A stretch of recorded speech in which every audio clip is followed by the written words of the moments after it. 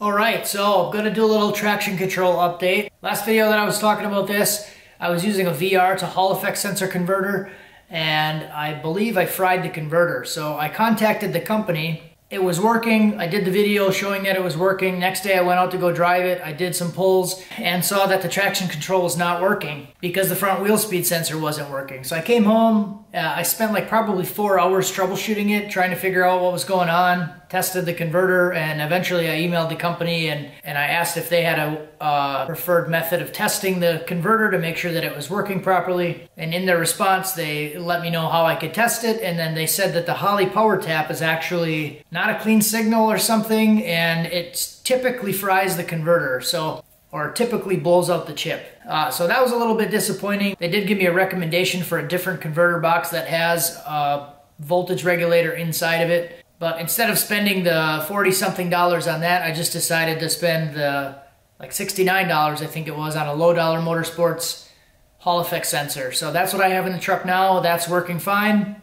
Very simple to install. I just built like a little steel bracket for it, drilled 2 holes in it. I'm not using the factory speed sensor, but I did use a caliper to measure the distance on the speed sensor, how far the mounting point was from the end of the pickup. So then when I installed the Lowdoller, I did the exact same thing, measured. It was 1.06 inches, I believe it was, from the mounting point to the end of the sensor. Set that up where it needed to be, bolted it on, wired it up, and it was pretty simple install. Big thing was going out today and actually testing the traction control to make sure that it is working. So good news is it is working. Bad news is I don't think it's going to work for this truck the way that it's set up right now. So I'm gonna need to do more than just use traction control to pull timing, especially for street driving. So I think for street driving on this thing, I'm gonna have to go with a lower spring. I'll probably have to put like a 4-pound spring in it. It's making like 10 pounds on wastegate, 10 to 12 pounds. So I'm definitely just gonna spring the thing down and just make less power on gate on the street, because I don't think it's gonna be able to pull enough timing to really make a difference at all. The good thing is I could tell when it was pulling timing and I was able to lift, but it still was in that like 20 to 25 mile per hour wheel spin area, where the point for me where I get uncomfortable with the truck and want to lift, it's about 20 to 25 miles an hour wheel spin is when I usually lift. I do have this drive not working log. I'm not going to go over that one. It's just a regular data log. Wheel speed sensor's not working. Traction control's not working. But I have this traction control 30 to 50 and traction control 70 to 90. So we'll look at 30 to 50 first. So you can see this line here as this comes up. These are the wheel speed sensors. So this reddish color is the front wheel speed. The green one is the rear wheel. You can see down here, if I click right here, we're at 17 and 17. As it starts to come up, it's at 25 and 25. And then right here in this area is where the rear wheel speed starts to deviate from the front, and that's where the wheel speed starts to come in. So here you can see 31 mile an hour front, 32 rear, a little bit farther. Now we're at 35 front and 48 rear. And right here, this purple line is actually starting to pull down the timing.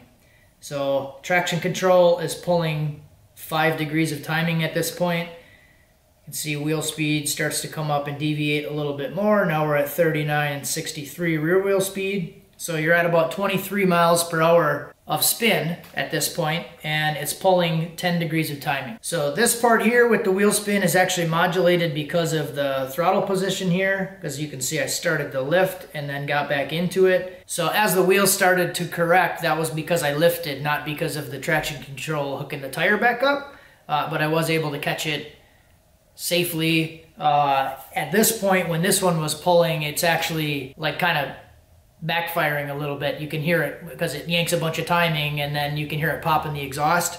Yeah, so at that point, it's pulling 12 degrees of timing. My actual ignition timing is like 3 degrees, but it does show that it's all working. So on this section here, at a little bit higher speed on this one, so the blue line here, you can see it's actually starting to use traction control 2. So I have 2 tables set up. One works up until about 70 miles per hour. One starts to work 70 miles per hour. But right at 50 mile per hour front wheel speed is when it actually started to use that table, and that's because I had it set up to activate at 50 miles per hour. So what I did in the tune was I changed that table, the second table, to activate at about 69, 70 miles per hour. I might increase it a little bit because it seems like it starts working in anticipation of that table coming on. But here you can see traction control 1 is working, traction control 2 is working. So at this point, it's actually trying to transition from table 1 to table 2. So it's pulling 11 degrees of timing on traction 1, and then it's trying to transition to the other table where it'll actually pick it up. So I didn't roll into that one or ride into that one long enough to actually transfer completely over to the second table, because that's like above 70 miles per hour with wheel spin, so that's still kind of fast. So let's look at this 70 to 90 log, and you can see up here at the top, this little purple line, it's kind of like tickling the traction control as I'm cruising. It's not a lot that it's pulling right here, but you can see that it's actively working. So it's only pulling 0.1 degrees,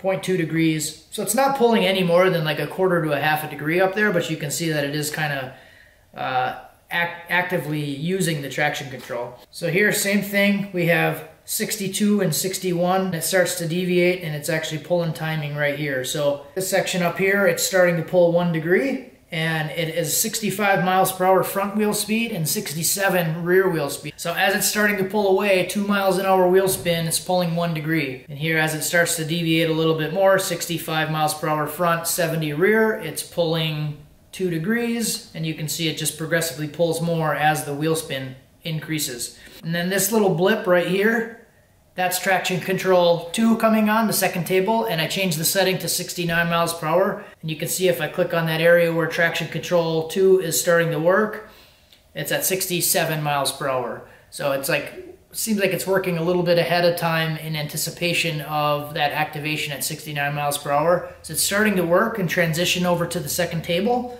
but I didn't stay in it long enough to actually get the front wheel speed into like above 70 miles per hour. I think the peak on this whole log was 71 miles per hour. So I didn't actually fully transition to the second table, but you can see that it was actually starting to work. So same kind of story here. Front and rear wheel speed are pretty close. I do have the scaling on this one slightly different between the two. That's why they're separated a little bit. I just did that because I wanted to be able to see both lines. So I separated them by a couple miles per hour. If they were matching, the lines would be exactly overlapping for the majority of it, but for me, just personal preference, I wanted to actually see both lines. Here you go, 60 miles per hour. It starts to pull away to a 3 mile an hour wheel spin. It's starting to activate and pulling a half a degree of timing. Here it's a 14 mile an hour wheel spin, pulling 6 degrees of timing. And this one went all the way up to about 23 miles per hour of wheel spin. 69 front and 92 rear wheel speed, and it's pulling traction control 1 is pulling 8.9 degrees, traction 2 is pulling 7.9. So there, what it's doing, if you watch this section, it goes from pulling 9 degrees to 0, and then it starts to transition and add in the same amount of timing pull as traction 1 has. It adds it into traction 2, and then it would transfer over to traction 2. So during that quick transition, you would be pulling the same amount of timing. But again, I lifted before I fully transferred into that second table. So overall, this does seem like it's working. If this was in a track setting with a better tire and it had like a little bit of wheel spin, or it was just starting to spin like maybe 5 to 10 miles per hour, it would pull enough timing, I feel like, with a decent tire to hook it back up. This truck, I think, is just not gonna work on the street, especially with these tires, because if you look at this log right here, it's 4,700 RPM, 42% throttle, 10 pounds of boost, and it only has 8 degrees ignition in it. 70 mile an hour wheel speed. So 70 mile an hour front wheel speed, truck is moving 70 miles an hour. I get to about 40% throttle and it's already starting to blow the tires off. So I don't think any amount of real traction control, like timing pull, is gonna be able to correct that. I think I just need to spring it lower and run less wastegate. I'd rather run less boost than be yanking timing out of it all the time. I would like it to have the ability to pull the timing if needed, but the real correction, I think, for this situation to street drive this thing is to just spring it lower so it's not making as much power, and then you can just run off your base timing table unless you really have a problem and then it wants to yank the timing. So overall, everything's working. So I will go over the overall setup again. So I have an input using digital speed frequency for front wheel speed. I'll go into configure. I have this set on miles per hour. Pulses to average, I set it to 1. 54 pulses per rotation. On my brake rotor, I have 54 different pickups on that for 1 revolution. Gear ratio is at 1 because there's not a differential between the pickup and the wheel. And I have a 29.5-inch wheel diameter. So if I were to put like a 28-inch tire on the back of this and I kept the front tire the same, but say I went to the track and I put a 28 on there, I would have to change the rear wheel in the transmission section. I would have to change this to a 28-inch tire, otherwise it would throw it off. So it would always look like the rear wheel's spinning faster than the front. As far as the actual table setup, in the 2D tables, I have table 1 and table 2. These are both traction control 1 and traction control 2. The x-axis is speed, y-axis is front wheel speed. I have the advanced enable on and front wheel speed above 15 miles per hour, so this will allow me to still be able to do the burnout at the track and not have the traction control enable. The table would come on above 15 miles per hour like after it launches. And then you could use like a launch retard for timing control between your launch and the 15-mile-an-hour point. Traction control 2 I have set to go on above 70 because that's where this table starts to activate. And then if I click on this data log here, if I click, let's say like down here in this section where we're at 48 and 49, if I go on to the tune, that shows me that I'm in this area right here. So 47, so it's at 48, and then at this 49 mark. So we're right in this area, it's not pulling any timing. As we start to come up in this area where we start to see some wheel spin, we're at 67 miles per hour and 90 mile per hour rear wheel speed. That's this section right here. So we're at 67 miles per hour and then 90 mile per hour rear wheel speed, and it's pulling that 9.4 degrees of timing. Well, the table's set at 9.4.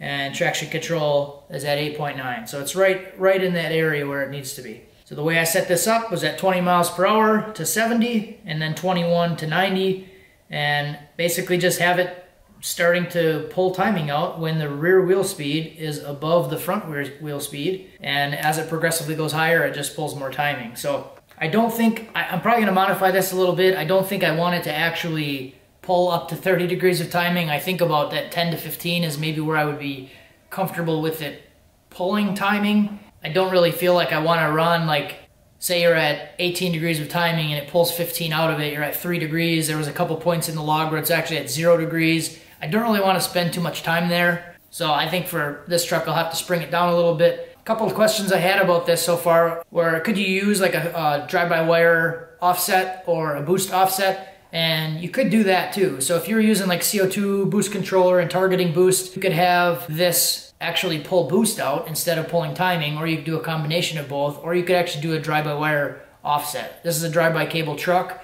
but this is set up to be able to do a drive-by-wire offset. So if you have a drive-by-wire throttle, you could essentially be wide open with your foot and then have the computer actually closing the throttle until the wheel speed matches. So there's really quite a few different ways you could do it, and that kind of seems like it's working for me for now. I think I might desensitize it a little bit just so it's not pulling that half degree or 1/4 of a degree while I'm cruising. I'd like to kind of widen that up a little bit so it's not tickling the traction control the whole time I'm driving. I just want to go over that stuff. Everything seems like it's working. This truck, now I think this will probably be my last driving video for a while. I'm going to do some other work over the winter. You can see I got a couple boxes here. Those are actually new front fenders, so I'm going to be replacing the front fenders.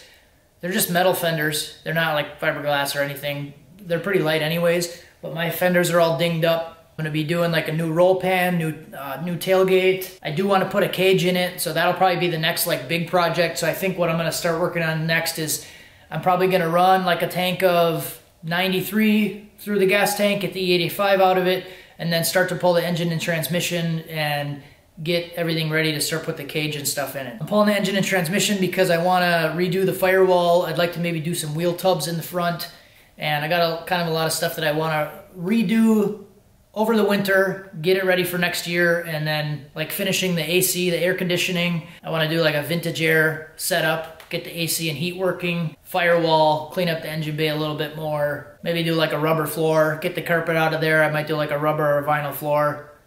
So just kind of stuff like that. I feel like engine and transmission, all that stuff is working well. I'll probably check the oil. I have a decent amount of miles and a lot of dyno pulls on it now, so I'll do a good oil check on it, make sure everything's still healthy. So stick around for that stuff.